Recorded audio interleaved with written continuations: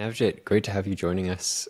Could you give us an introduction to yourself and also to Iagon? Hey Matt, thanks for having me. And my name is Navjeet Dhaliwal, and I'm the CEO and founder of Iagon. I've been working on Iagon since 2017. Iagon is a shared storage and compute economy, basically like a Airbnb for storage and compute. It's been a while since we last talked, and a ton has happened in the interim. Could you give us a picture of where Iagon is at today? There's a lot been happening at Iagon, and we're building out a ecosystem at Iagon with a lot of products that are being built on top of the storage and compute. So we have recently launched our Cyclone, which is basically a storage node that people can plug and play at home. So it kind of creates a lower barrier to entry for let's say the retail customers and consumers that want to participate in the Web3 economy but don't have the technical know-how. So it's a basically plug and play node which you can just install at home and simple instructions and you're online. And we recently kind of previewed that at the Rare Evo event in Las Vegas in August. Yeah. And so you mentioned the word ecosystem there. Is it fair to say that Iagon has an ecosystem, whether internal of its own products, or how do you think about that? Yeah, I mean, we have a goal of building dApps on top of the infrastructure that create real world adoption and real world use cases. So we're kind of aiming for something like a suite of apps. Currently, we have storage, something similar to Dropbox. We're building out other apps as well, like web hosting. Right now we have static web hosting. We're going to have dynamic web hosting soon. Computing is the next goal, which is currently in closed beta. And we had a hackathon in Rare Evo for projects to build on top of the compute. So we saw some great ideas building on top of the compute. It could be anything from machine learning apps or anything that they want to focus on and build on top of the compute. So we saw some great different ideas and there's possibilities. We also have our own line of products, not just the Dropbox. We have coming up also encrypted messaging at the end of the year, which kind of like a messaging app, which will tie into the storage as well. And we'll have like WeTransfer kind of file system as well. A lot of dApps being built on it. So we want to have similar suite kind of like to Google where they have their docs and information and different kind of mail and different apps that they have built on top of it to drive some, let's say, use cases for not just the Web3, but also for the Web2 community and providing also at the same time a more secure, private, and cost-effective solution. Well, so why would somebody want to use a product or a suite of products like this that are built or connected to the blockchain, as opposed to using something like Google? Yeah, that's a great question. I think that in terms of the biggest kind of advantage of using not just blockchain, but distributed kind of storage and distributed compute is to have a secure and private network. Right now, there's big problems, for example, in storage. You have a lot of single point failures. And we've seen in kind of recent past, every few weeks, there's data leaks. Just as recent as the big one where social security records were leaked by the government, right? And the problem here is with centralized solutions is, files are stored in a specific place at a specific time in one place, right? So if that network or that specific server is leaked, all the data within it is leaked. So what distributed storage or decentralized storage helps out with the technology also implemented in terms of blockchain access layer, which adds another encryption to it, adds more security and more privacy to the network, meaning that when you're storing a file, it's not at one specific place at one specific time. So if there's a single point of failure, it's not going to leak the file because the only access point there is on chain, which is the security of layer 1, for example. And in this case, we're using Cardano as a layer 1, which is very decentralized in itself. So people would have to crack a Cardano or hack Cardano in order to get access to the network, right?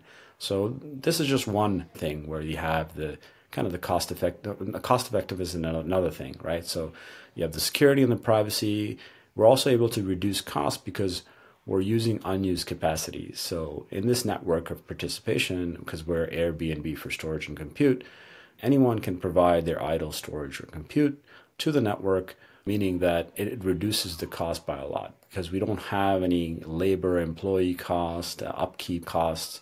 All this is done through the reward mechanism of IAG tokens, and it reduces our cost by up to 80% for both storage and compute, which makes us highly kind of attractive for not only and consumers, but also businesses as well. So where do you see centralized cloud storage and computing going as a sector? And are there any kinds of themes that the industry can learn about here from your experience? I think there's a big difference between, as decentralized and distributed storage compared to centralized. We like to use an analogy here that we call secure lake, and that's kind of what our technology is based on and what our patent is kind of based on. What, for example, centralized solutions do, they have something called a data lake, and a data lake, they have a security around it. So we like to use this analogy of a lake with a fence around it. And that fence is the encryption of that specific data. And that lake represents a server at a specific place. The problem here with centralized is if you jump over that fence, so let's say a person that wants to hack into the system. So if you break that encryption, and I'm simplifying it just to make sure to understand, it's obviously much more complicated than that, but the fence, if you break it, the person that's hacking it can swim in the lake and collect as much information on many buckets of water as possible, and that can be leaked to the internet, and that happens all the time. So our solution, what do we do is our analogy is basically multi mini lakes which are completely frozen. They also have a fence around it. So if we hack the server, then they meet a completely frozen lake. And then they cannot access that specific data or file. And there's no way of accessing that data without the private key that's accessed only via blockchain technology.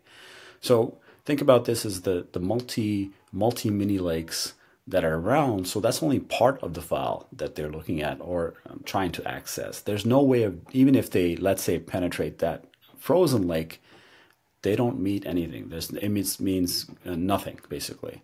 So the only person that can combine those lakes and liquefy it is the person that has the private key. And the only person that has the private key is the person that uploaded that file.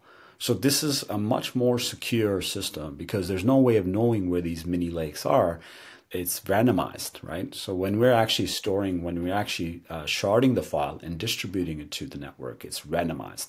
And the only person that knows where those random shards are the other person that uploaded it. So which makes it much more secure and also at the same time compliant with regulations. So if somebody was going to be involved in the Iagon ecosystem now, what are a couple of the different roles that you might think about playing? Yeah, so there's two sides to it, right? So you have maybe even three sides. So you have the consumers, which are the retail and business, which would want to store files on the network, or let's say host apps on the network, or anything that they want to use. For example, AWS runs a lot of websites, runs a lot of architecture. We're not there yet, but this is something that we're aiming for. So end consumers can store their files, host data, and also host different kind of websites and apps on top of it.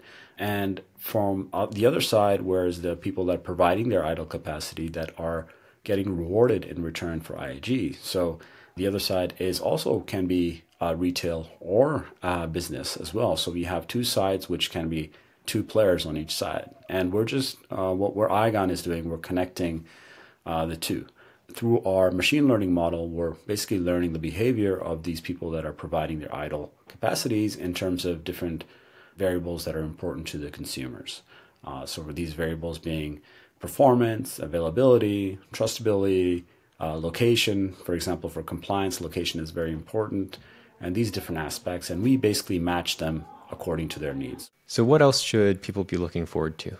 Yeah, we have a lot of things coming out. So like the Cyclone I mentioned earlier, which is kind of out for pre-order now, which you can order now on our website. There's a pre-order page. And there's other coming out like in terms of delegated staking. It's a little bit more technical, but people that are holding IAG tokens can basically delegate their Iagon tokens to any storage or a compute provider and increase their capacity. So without having to buy tokens to stake them, because as a node operator, you do need to stake IAG as a trust bond between the network and yourself. You can ask for other token holders to delegate to your node to increase your capacity. So similar model to what Cardano has, and that staking will also be liquid, meaning that you can also sell that stake at any time. And we have that coming up, and also we have A few other things coming up. We have a complete revamp of our UI in terms of storage. We're fixing that as well. And we have the WeTransfer coming up. We have 2 catalysts approved in the last Catalyst Fund. And we have 2 projects that we're working on. One is called the Network Explorer, which is coming out at the end of this year. And then we have Stature, which is a reputation protocol. So there's a lot of things going on. And, I advise you to guys check it out and contact us on socials. If you're wondering about anything, our Twitter's pretty active, so put your notifications on. We're always giving updates there. If somebody wanted to get involved today, where would they go to connect with you guys? They can go to iagon.com, and there's a doc section which gives you all the information you need if you want to be, for example, node operator. It's a very simple onboarding process. We have catered to a lot of different software as well. You can install the node on Windows, on Mac, on CLI, and many more, Synology as well. And also the new kind of node networks that's coming up, which is the Cyclone, which is a plug-and-play device. So there's been multiple devices which they can participate in, and they can check all that information on our Iagon website. Excellent. Navjeet, thanks for joining us.